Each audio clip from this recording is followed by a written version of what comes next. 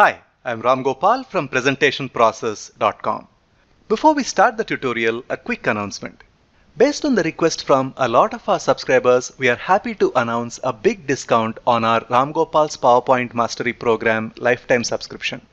This special discount is applicable during the lockdown period only, so please click on the link in the description box below the video and take advantage of this wonderful opportunity. In this video, you will learn a useful interactive PowerPoint animation trick. You will love this trick especially when you are into creating any kind of teaching material to engage your students. The beautiful interactive PowerPoint animation trick you will learn to create today looks like this. This trick helps you showcase 3 pictures and their details. Let us say I want to showcase details about these 3 landmarks. First, I want to talk about pyramids. Then I can click on pyramids, a hand comes and unfurls the image of pyramids and the explanation is shown. Once I'm done talking about this, if I want to talk about Eiffel Tower, I can click on Eiffel Tower, a hand comes and unfurls the image with its explanation. Finally, when I click on Taj Mahal, Taj Mahal's photo and the explanation is shown. Let us learn how to create this stunning picture showcase with interactive custom animation from scratch. Here I am on a new slide with title. The first thing I'm going to do is to create one prototype that helps me showcase one picture and its explanation, and all I need to do is to make 2 more copies to complete the slide. The first thing I need for this is a collection of images that I will use for showcase. I've already downloaded a few images and I have cropped them into a square shape. In case you don't know how to crop a picture into a square shape, all you need to do is to insert the picture, click on the picture, then go to picture format, go to crop tool, click on the drop down menu, go to aspect ratio and say 1:1, and that will crop your image into a square shape. So that is the technique I used to create these 3 square images representing 3 different landmarks. First, let us create a square shape by going to Auto Shapes Gallery. From rectangles, let us pick up the rectangle tool, hold the shift button down and draw a square like so. Make sure that this is of the right size so that you can write your explanation underneath. The next thing I am going to do is to fill this square shape with the image we have already downloaded and cropped into square shape. So let me click on Taj Mahal, right click and cut. Now Taj Mahal is in the clipboard of this computer. Then let us go here, right click, go to format shape, go to fill, choose picture or texture fill, picture source and click on clipboard. Since I had already cut the image of Taj Mahal, since it is already there in clipboard, when I click on clipboard, the image in the clipboard gets called and this is how the square gets filled with the image of Taj Mahal. Now let us close this. We don't really need an outline for this, so let us go to shape outline and say no outline. The next step is to create 2 frames, one above and one below the image. Let me go to Auto Shapes Gallery again, pick up the rectangle tool and let us draw a frame like this, which is nothing but a simple rectangle. Go to shape outline, no outline. The first one I'm going to have in black color.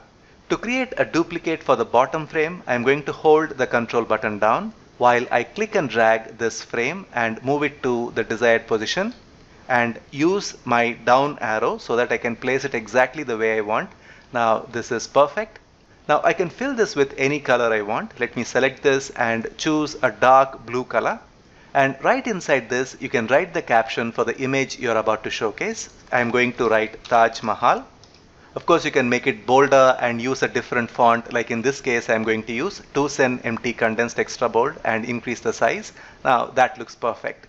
The next step is to ensure that all 3 objects are aligned properly. So I'm going to click and drag my cursor across and then use arrange, align and say align center. So it is perfectly aligned.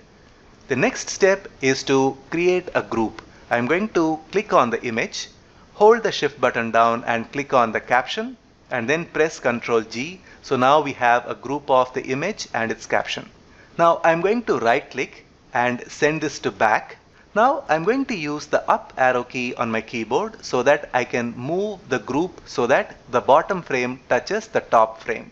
The next step is to create a mask that will cover this image. So let me go to Auto Shapes Gallery, pick up the rectangle tool and this rectangle tool is drawn from one end to another And I'm going to fill this with the color of the slide background, which is white in this case. So let us go to shape outline, no outline, shape fill, and say white fill. Now we have created a mask and we already have the title of the slide. So I'm going to click and drag across so I can select the title, right click and bring it to front. Now all that the audience would see when I showcase this right now is this. The next step is to insert hand icon. Let me go to insert, go to icons, and let me select hand. So here I'm searching for hand and I've got quite a few options here, and the one that I want is this one. I'm going to check this and say insert. Let me rotate this using the rotation handle and I'm going to place this in such a way that it touches the top right corner of the caption. Excellent. Next I'm going to write my explanation about Taj Mahal. Let me use the text box tool and say this is the explanation of Taj Mahal. Let me increase the font size and fold it in such a way that it snugly fits under the caption. If you want, you can even increase the size like this and have it centrally aligned. Make sure that this is smack in the center of the image and the caption. Can you see here we have a smart guide that tells us that this is the right position. Now we have got all the setup in place. It is time for us to create the animation and interaction. The first thing we need is to bring the hand icon to the scene. So I'm going to select this. Let us open the animation pane. Let us give it a simple float-in animation so that it enters the scene quite nicely and gently. We can reduce the duration to 0.5 seconds. The next step is it unfurls the image. So we are going to have the group and the hand icon selected, and I'm going to add custom animation. Since I already have animation on this one, we need to add another animation. So let us go to add animation. Let us use motion path animation lines, and the default direction is to the bottom, and you can see that the distance to which it travels is not adequate. So what do? Let us click on the red arrowhead and that shows the ghost of the image. Now let us hold the shift button down as we click and drag this red dot so that we are able to take the group to its desired place, which is right below the black frame that you see here. So that is exactly the right place. Wonderful. Now you can see that the explanation is way too close, so we are going to make a little bit of an adjustment by moving this a bit down so that there is a bit of space between the caption and its explanation. The next step is to ensure that the hand moves exactly to the same distance as the image. So how do we achieve that? Let us use a simple trick. Let us go to Home, use Line tool. From the beginning of the green arrow till the end of the red arrow, we are going to draw a line. So I'm going to hold the shift button down as I draw a line like this, and then let us increase the size maybe to around 3 points and let us give it a distinctive color, maybe this bright red color.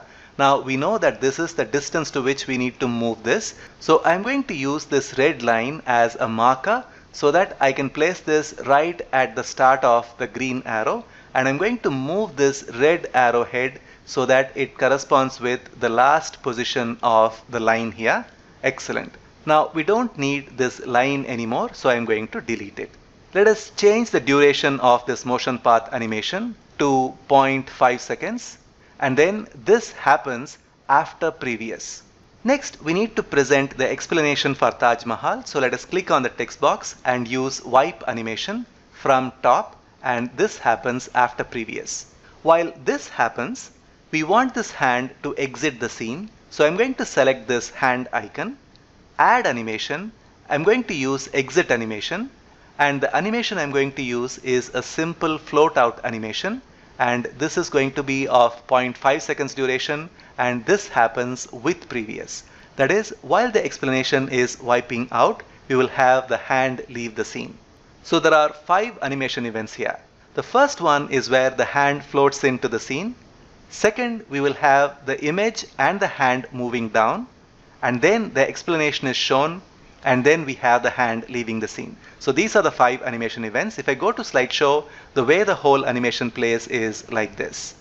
If you think that the unfurling is happening way too fast, you can always go here and increase the duration to around 1 second. It is completely up to you so that everything is shown quite nicely like this. The next step is to make this interactive. So let us select the group here and give the group a name. So let us go to Home, go to select in the editing group and go to selection pane. In selection pane, here you have group 7 selected.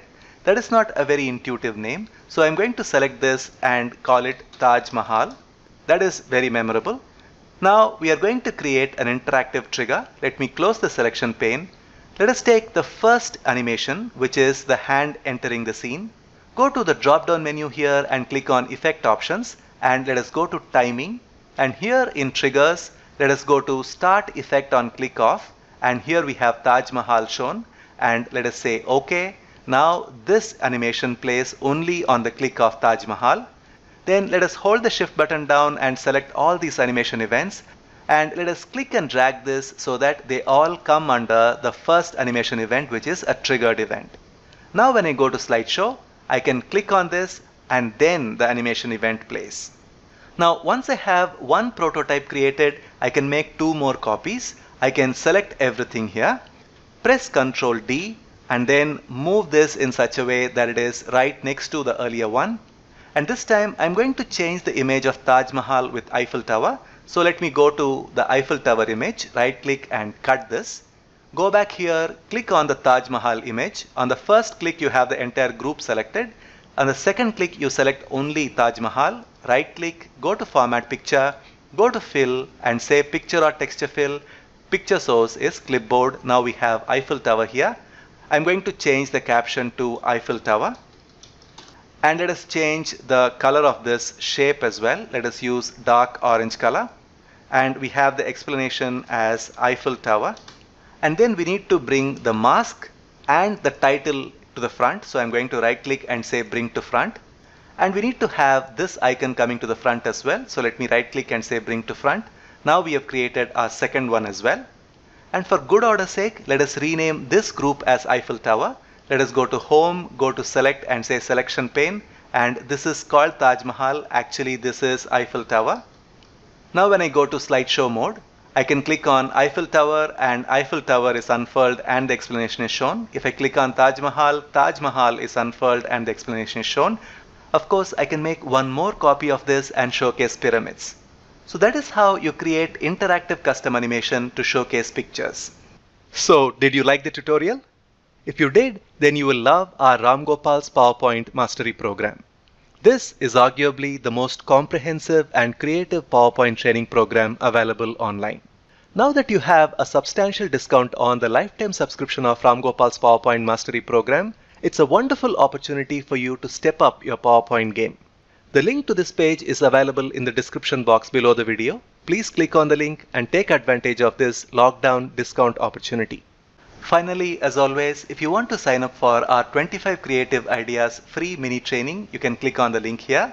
If you liked this video, please give it a like and hit the subscribe button so you can join our 100,000 other subscribers who are already taking their PowerPoint skills to the next level by watching our videos. And to watch our latest YouTube video, you can click on the link here. So please click on this link and join our 25 Creative Ideas free mini training, and don't forget to check out our new reduced price of lifetime subscription of Ramgopal's PowerPoint Mastery program, which is available in the description box below this video.